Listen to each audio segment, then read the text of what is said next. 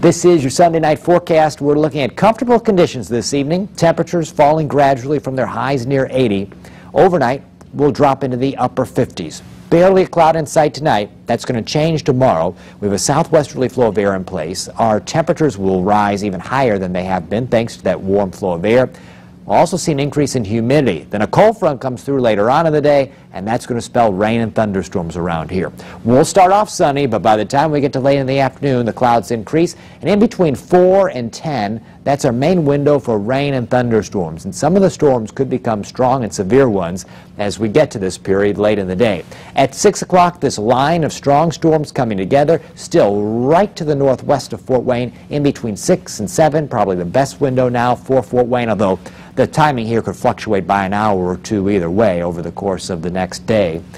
8 o'clock, this line of storms continues to intensify as it heads to the south and southeast. It's clear of the area by the time we get to midnight. Then, once we get into Tuesday, that's a whole different scenario around here. We are much cooler behind this system, and our humidity, not bad at all. Will remain much cooler than average, though, until the end of the week. Temperatures start to climb back into the 70s for next weekend.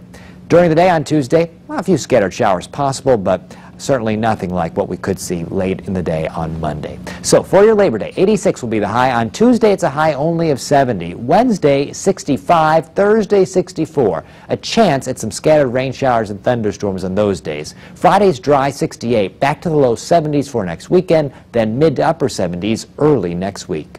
That's your latest forecast update.